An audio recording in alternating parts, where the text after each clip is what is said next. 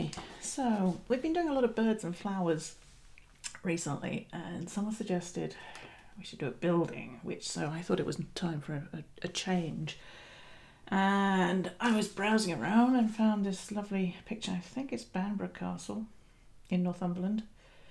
And it has a lot of the qualities that I like in a photo. It has nice, strong lights and darks. It has a good composition, nice big shapes and subtle colour. A band across the middle, which is where all the interest is. Lovely muted grass tones down here, which is nice. So it seemed perfect to try and paint. So that's what we're going to do today. Okay, so let's get the pencil out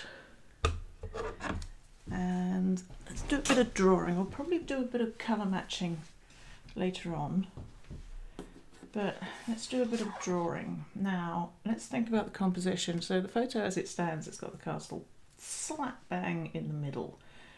We could paint it like that. I'm nothing against breaking the rules in that sense, but I think shifting it just slightly to the right, just to put it slightly off centre, will be a good thing. We'll lose a bit of this, but that's fine, and then we'll have to extend the land out slightly there, but I think that is going to be okay. So let's have a go. Now let's set our sort of basic horizon line. It's a bit tricky because it's on a slight hill, so let's put it, it's not in the middle, it's slightly below centre. So it's going to be, I'm just going to mark in lightly where sort of this line is, slightly below centre. I'm using a mechanical pencil. I like a mechanical pencil for drawing for watercolour. You always get you get the same width lead all the time. You don't have to sharpen it. You don't have to carry around bags full of graphite shavings, which always get out and make everything black. And it almost never runs out as well, which is great. So let's move this here. It's coming down a little, just little marks where this is going to be. And let's see where this vertical is going to go. Let's put him, it's going to end just above. Should we make it bigger, just a little more imposing? It's kind of small in the landscape. Well, let's just put in a vertical. Oh, excuse me, I'm gonna sneeze. It's the pollen. Oh dear, oh dear. Apologies for that. It's that time of year. There's pollen everywhere, and I'm not particularly sensitive to pollen, but anyway. Okay, I'm just lightly marking in this tower, and now I'm going to go across, just putting in the big shapes. So there's this tower, and then there's it's the same width, slightly more, just to get this vertical in. Put this vertical in, and then that is probably about twice the width, maybe a little more. That vertical in. There's a little bit of perspective down here, which I'm not going to do with vanishing points or anything. I'm going to eyeball that angle, which if you look at it, it's kind of a 7 o'clock angle. Put some, just indicate these little turrety bits. I'm not putting hard, harsh lines. I'm not joining things up, I'm just indicating the main areas. And so this is a horizontal, this wall across here.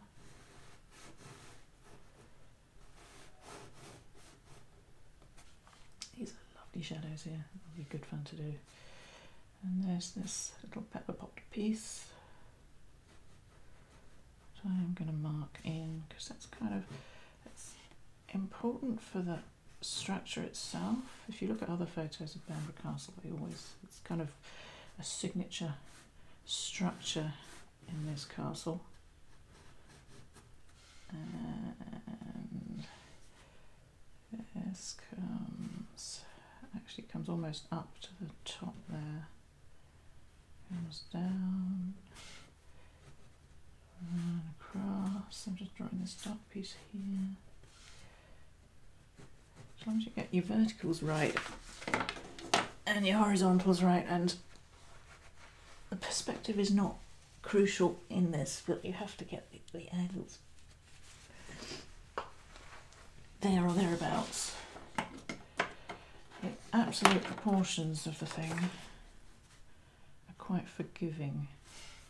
I'll just leave that bit for now. Okay, and then this is light here. And it steps down.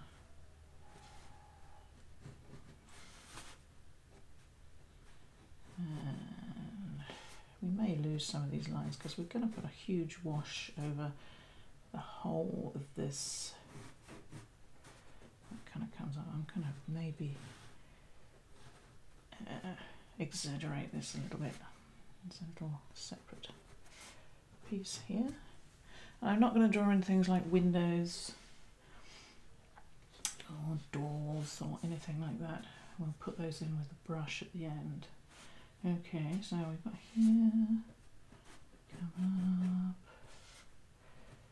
here, lots of little twiddly bits with beautiful value contrasts. I mustn't lose my way on this. Comes down, steps down. And then that's not vertical, that piece that goes up.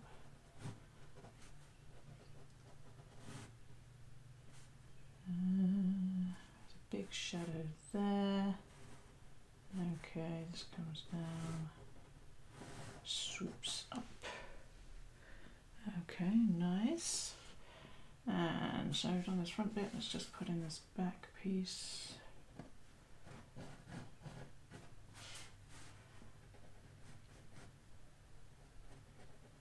And up and across. And I'm drawing this in, but I'm kind of keeping half an eye on the relationships. I'm wondering whether this gap is too small.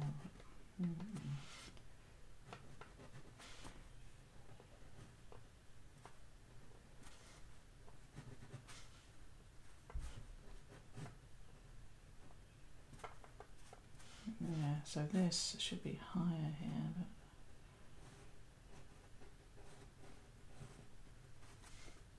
just make that a little higher.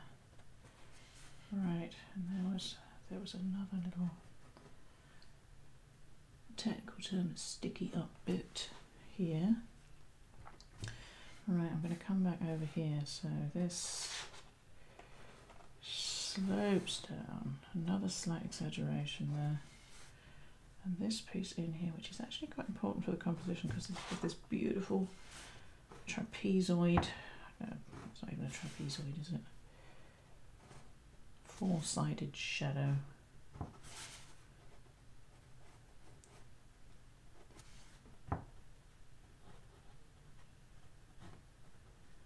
Trying to get everything. I'm not drawing the shadows, I'm just drawing the shapes of the building. That comes out, down, down.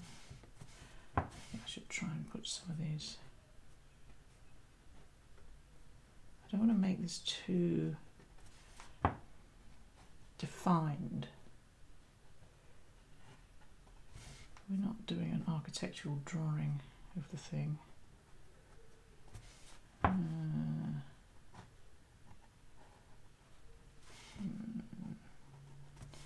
We'll probably lose some of these pencil marks when we start painting. Okay, so yeah, I'm happy with that. Let's just finish down this side. Trees, a little bit of hill. Actually, I drew that in, I kind of compressed that bit. And we have a little bit more architectural interest down here. This comes down. I'm just putting in the main shapes. Now this piece here, this is so let me just, so that comes down here. And try not to make this parallel, making this of interest. Making shapes different, don't make them too regular, too even. I have terrible trouble with trees, making they end up like lollipops. Keep putting extra details in and they end up like lollipops, which is usually not what I'm after. Now this photo actually is kind of fuzzy, which is, the painting can be useful because you can't see the details, so you can't put them in, but you can see the main value relationships, which is what you want. Now that actually comes down. It's almost like a contour drawing. I'm just following the contours. And nice set of shapes. Nice set of shapes there. Right. Do I need to put anything else than that? Hang on. No. Slightly off, but I'm fine. I would normally, if I was drawing something that was like, I don't know, people, say, I would concentrate on the relationships between the shapes a lot more. This is going to be quite forgiving.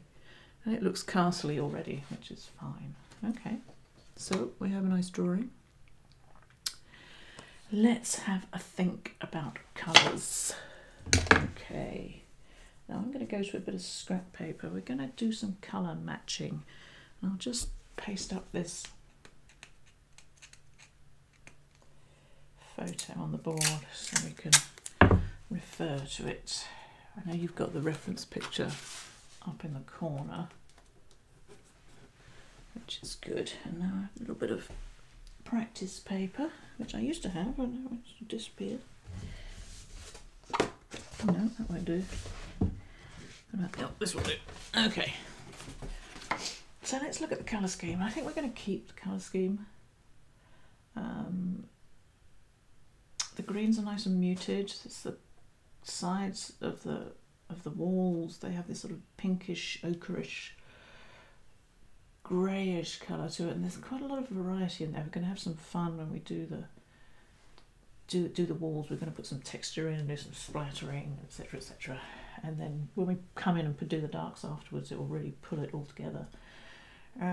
We should do these clouds are kind of important, so we should do some colour matching. Let's do sky, clouds, one of these greens in here, I think, a foreground green, and probably a dark. So let's start with those.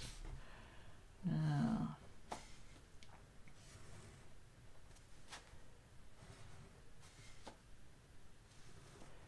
right, what I usually do, I draw a little box, and then I use this thing, here we are, which is very fancily called colour isolator, but it's a piece of grey card with a hole, it's about ½ inch hole cut in the middle, and this grey, it doesn't have to be grey, but I think it's useful to be grey.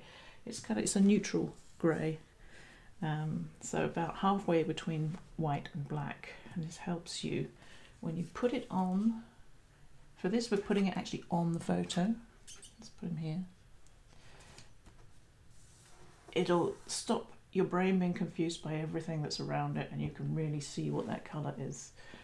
For things like skies, it's not so important because it's a sky and that's all you can see. But for other things and things like shadows and things with bright colours, it's really useful just to isolate things so you can see what the colour actually is. Now, we're going to try and mix that colour exactly. So let's start with what the hue is.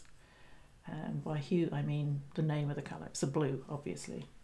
So it's a blue, and what kind of blue? Is it a purpley blue or is it a greenish blue? And I think that's pushing towards a greenish blue, but not very far. So I could start with phthalo here, but I could start with phthalo. No, let's start with ultramarine. I mean, ultramarine is kind of more of a purpley blue, but we can push it towards green. So I have ultramarine on the palette. This is a light value. You can tell it's lighter than the grey, so it's obviously lighter. It's in the top half towards white. And it's probably around an 8 value, if I get my value chart out. I don't have enough hands for this. I can't hold the brush in my mouth either. So actually, it's probably on this scale, and you'll find if you print out value scale, it's almost a 9 actually. So now, consistency of paint. This is too thick to be a 9. It needs to be almost transparent on the palette. So that's probably about the right value. And I know that not because of what the colour looks like on the palette, but of the consistency of the paint. And I'm just going to put a little swatch. Okay, and that's probably about the right value. But it's not that colour, is it? And we need to push it towards the green. And to do that, we just add in a little bit of yellow. This has to be probably quite subtle. I don't think that was subtle enough. Let's try that. That's better. But I think I'm just going to pull it back towards the blue with a little bit of ultramarine. Alright. And maybe a little more.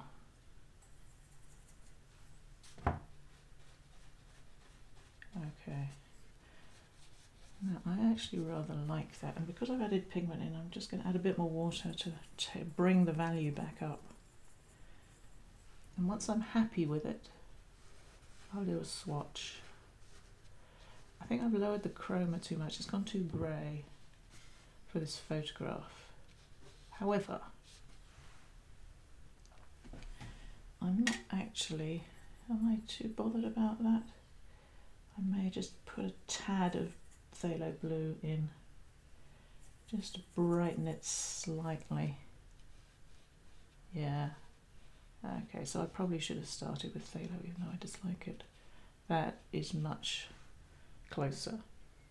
And one thing I'd just like to point out at this point, this may seem like a lot of fussing around with colour, and I could have just said, well, it's kind of a light blue, let's use ultramarine, I like ultramarine. This is what we started with. And then we changed it a little. We ended up with this. This to me is garish. The closer we get to what is actually there, the colours get much more subtle and to me much more beautiful. So I find it really worthwhile spending some time getting the colours right. I enjoy it enormously actually. It's one of the most enjoyable bits.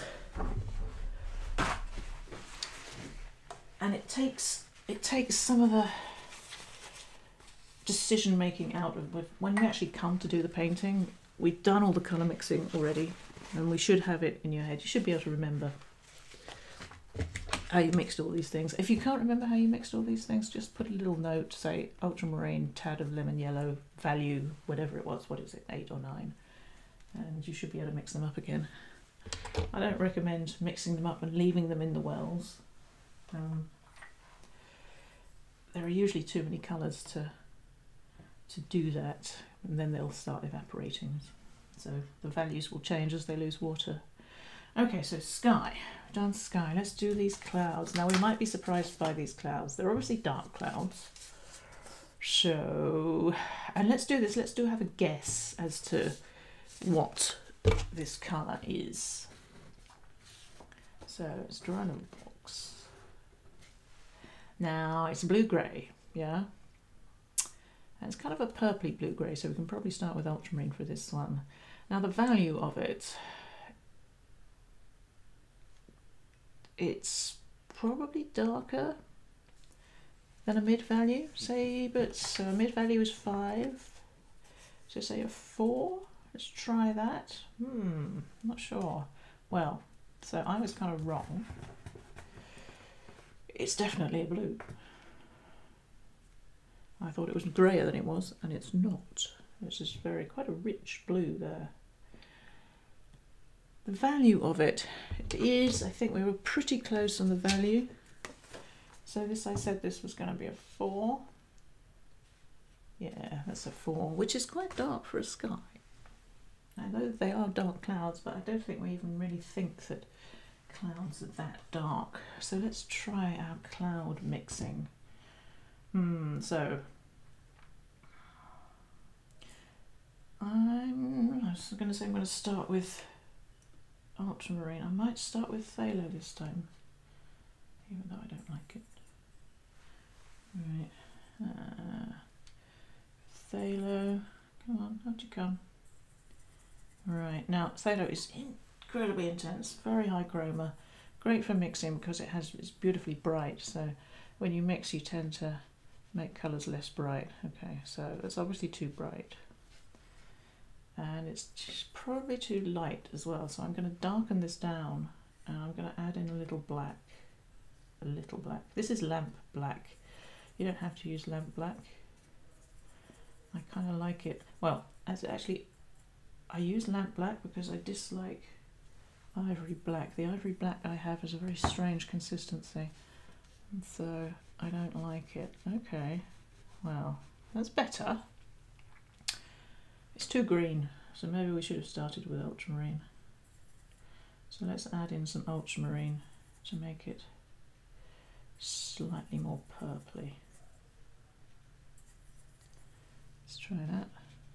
Nope, not enough. Oh, ultramarine, come on.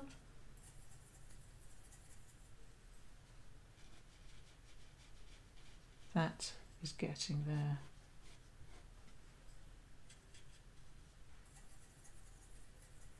Just going to loosen that up a little. The consistency is getting too stiff on the palette. It's not rolling around, so I know it's going to be too dark. Right, I think I learnt something there that I should have started with ultramarine. Right, we're going to go with this one. Just a little more water, just so the consistency is rolling around the palette.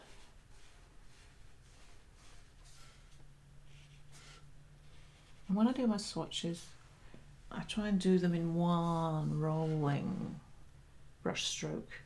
No, and don't go back into it. The only thing you can do is if you've got little pools at the bottom, just pick them up with a dry brush. So I'm not quite there, but I'm okay with that. I know the direction I have to go in to mix that blue. Right, okay. Now let's go on to the walls. Now the walls are going to be tricky because they're not a single colour. So we're going to have to pick a representative colour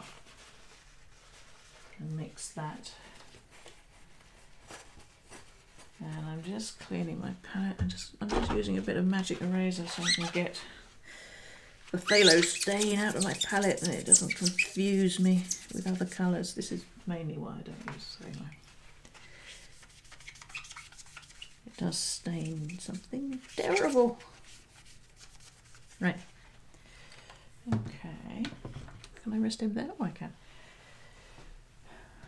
Walls. Now I mean, there's this colour here, which is kind of dull, isn't it? It's this pinky colour. Right, so let's have a guess first. We're going to guess our colour. Clouds.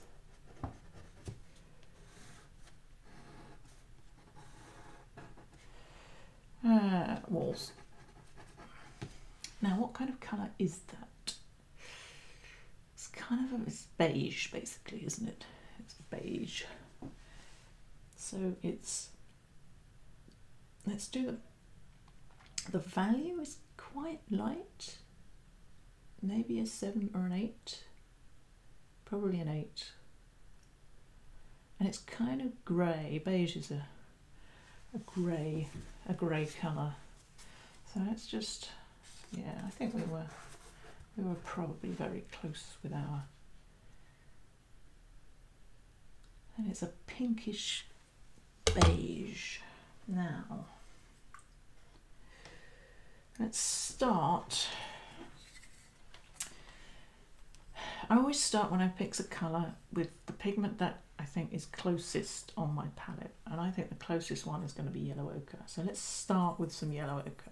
Right, I'm just going to put some here, a little more water just to loosen it up so it flows. I'm just going to, this is absolutely not the colour, but we're just going to put a bit down to see how we progress with this. So, all right, now this is too bright. See how grey that is? This is too bright, so we're going to actually start by greying this down with a little black. Just a little. I don't want too much because it'll. This is the problem with lamp black. You see, that's too much.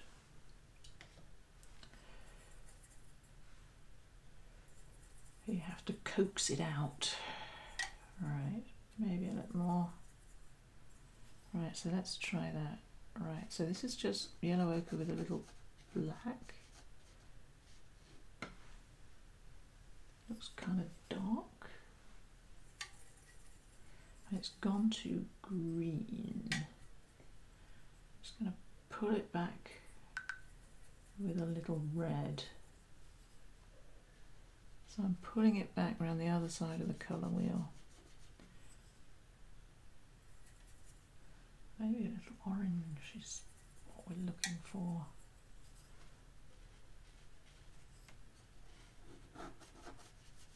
That is getting closer. Definitely getting closer, but we're not. We need more red in this.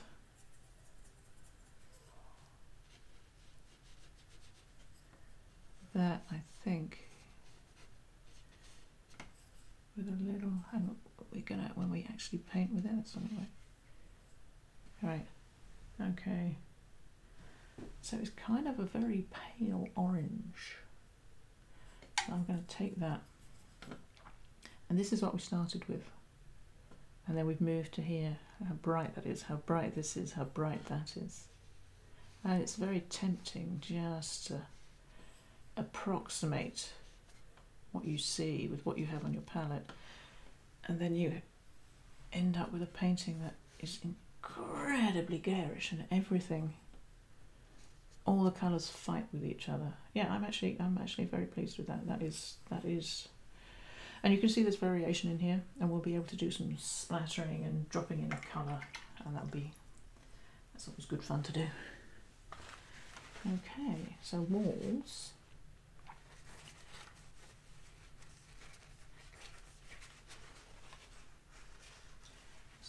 Clean this up a little. Now we come to the things that everybody hates. The greens. Oh, nobody likes greens. And one of the reasons nobody likes greens is all the green pigments that you have in your paint collection, almost none of them reflect the greens you see in nature. We think of green as this really bright, you think of green lawns and lots of trees, but when you actually look at them, they're very, very grey, and they're very, very yellow. And a lot of the pigments we have in our paints, things like Viridian and what's that green I have? I can't remember. They're very blue. And foliage and grasses, they're not very blue. Now let's match this one. Oh, let's do some guessing first. Right. So we'll call this grass. I think that's grass, isn't it? It's a green. Okay. But it's a yellow green. It's not a blue green. It's not going towards turquoise at all. It's definitely a yellow green.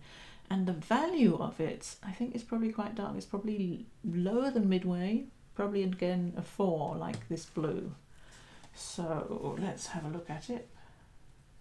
Okay, yeah, now that's a yellow green. You can really see that it's a yellow green. And I'm just going to compare it against the value thing. I know this seems like a lot of, it seems almost mechanical. And I'm just matching. And in some ways it is, but it's training. It's training your eye. So that's actually a 3 in the on this scale. That's too light. That's too dark. That's just right. I don't know if that's doing the same thing on the screen, but that's definitely what that is. Okay, so a yellow green. Right, now what I wouldn't do with this is, well, this is how I would proceed with a green. I would take yellow, a lemon yellow, so it's a greenish yellow, it's not an orangey yellow, and I'd add in some black. Ooh, not too much, I had a bit too much in there. Too much in there, so it's gone rather black. And a bit more yellow. Right, now, see that? That's got a beautiful olive green. It's not quite our green. Not quite our green, but it's close actually. I'm not futzing around with blues and yellows and adding in a bit of this and a bit of that. Right, I think it's just slightly more yellow. Yeah, and I think we're basically there. Now, is it the right value? Now for value 3, that's probably about right. The consistency of the paint on the palette. Yeah, I'm just eyeballing this. I could move this over here, but I think that is our colour. And we didn't go near a blue. We didn't get our tubes of green out. I have so many tubes of green. And the reason I have so many tubes of green is because I can never find one that actually works for anything. I don't use the, I have a little dab of green gold in there, and this other green, I'm not quite sure what that is. Oh, I think that's phthalo green, which has the properties of phthalo, which I just use for demonstration purposes. I always mix my greens. Isn't that a lovely colour? Really nice, I like that very much. Okay. And some people grey down their greens with red, which is fine, but there's quite a lot of luck involved getting because you're putting something in that's very far away on the colour wheel. So if you get it slightly wrong, you're going to end up with a completely different colour. So when you're painting things and you want to drop bits of red in, complement to green, just to put some interest in, that's absolutely fine. But if you're mixing up a colour, trying to put red in to neutralise something is it's a bit hit and miss. Okay, so that's that grass. Right, now this foreground colour. Now foreground colours always fool me. Let's have a look. Now we do our guess and check again. So let's pick this sort of this colour here. Now it's a yellow. We think it's a greenish yellow, but it's a very grey greenish yellow. It's fairly light, maybe a 7. So grey greenish yellow. Now I just put this on to see whether, yeah, okay, that probably is right. And it's lighter because it's lighter than the grey. What value did I say that was? No, it's not that one.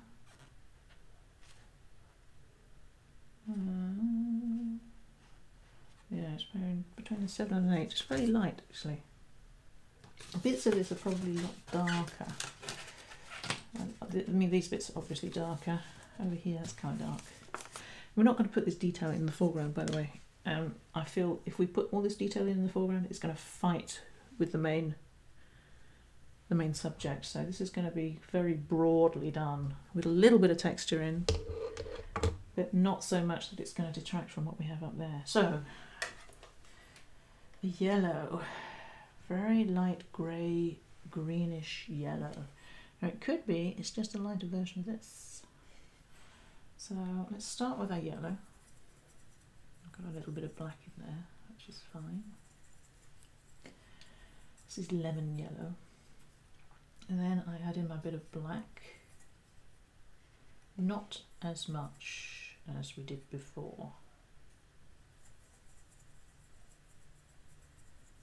Oh no, this isn't actually, I think, right. I'm trying to grey it down so it's not bright, but let's try that. So this is lemon yellow. Right, now once this is down, right, it's too bright for a start. I can now see that. Slightly too dark. So I'm going to grey it down a little more with a bit more black. Okay, but it's still green. Right, so we want to pull it round towards the orange. I'm tempted, don't know if this is going to work, I'm tempted to put in a bit of burnt sienna because it will pull us round towards the orange. Brown is a dark orange and it'll grey it for us as well. I don't want to put in too much. Burnt sienna is another one I seem to, right, I seem to overdo. Right. Nope. Now, more water. I put more pigment in so it's going to take the value down. So I put in more water to bring the value back up again. Now that is better. Now that I think is probably what we're looking at. And this looks very kind of bright yellow. You'd be tempted if you just looked, wow, we've got bright yellow grass, let's get the yellow out, slap, slap, slap. And then you end up with ridiculously bright grass. And you get to the end of your painting and you think, well, why didn't that work? What's wrong? Okay, yeah, and I'm looking at this and I'm actually going to get the checker out. I'll put that on there, and then I put this on there. Yeah, I mean it might be slightly too light, slightly too bright, even there. So let's put that down. So that's going to be our light grass colour, which doesn't look particularly grassy, or indeed particularly light. There we go. But it's definitely now I've got it down. Yep, it's right. Now, one last thing before we actually start slapping some paint on the paper. Once I've done these swatches, actually there's one more swatch. Let me before we make that decision. We don't really need to do this, but we will. These darks, we could do a dark green, but I don't think we will. It's basically going to be this one, but with more black in it. These shadows, what colour are we going to make these shadows? Now on this photo, they're very, very dark. We're probably not going to push them quite as dark. Might look a little stark. And we're not going to do them black. So we're going to mix up a grey, I think. And my favourite mixture for grey is ultramarine. Put a bit more in there, and burnt sienna. And that, if you put them in the right amounts, should give you a pretty neutral grey. And then if you want to shift that, if you want to shift it slightly to a blue-grey, you just add in a bit more ultramarine. Or if you want to shift it to a slightly warmer brownish grey, you put in a bit more burnt sienna. And I'm just gonna, that's pretty neutral. I'm just gonna do a neutral. Now that is probably, it looks maybe a little light. I think that will be okay.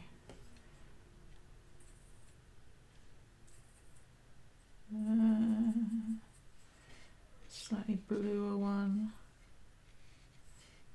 Yeah, that's kind of nice. And then a slightly browner one.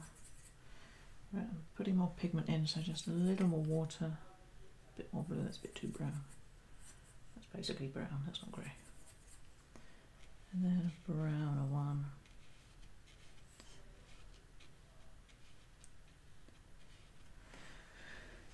So they're the colours we're going to use. Now, what I usually do at this point is I look at the colours we've mixed up and I think, do they look nice here?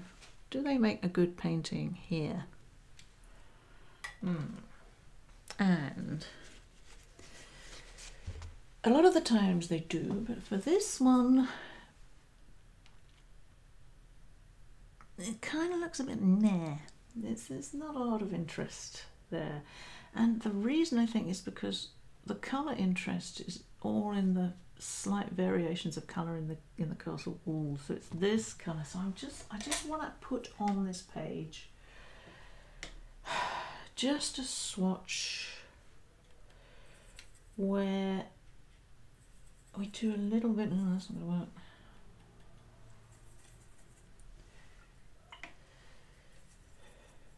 A little bit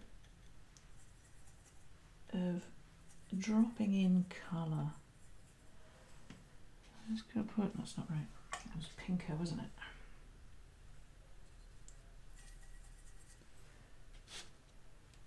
Right, let's have this one, right. And I just want to see if that kind of perks up the whole collection. I didn't work very hard to mix that colour, I should have worked harder.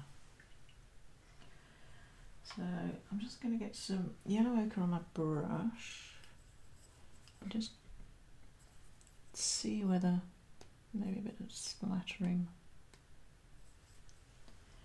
maybe a bit of pinkish orange maybe. Let's try that. And I'm just, yeah, it needs probably just a little, there's my spray bottle. Yeah, not too pink as well. This is actually quite orangey in there. I'll do this more carefully when we've actually got the colour on the paper. But yeah, that's a bit better. Just needs some accents of orangey red, I think. And then I'll just make this colour scheme sing. Oops! Okay, pause.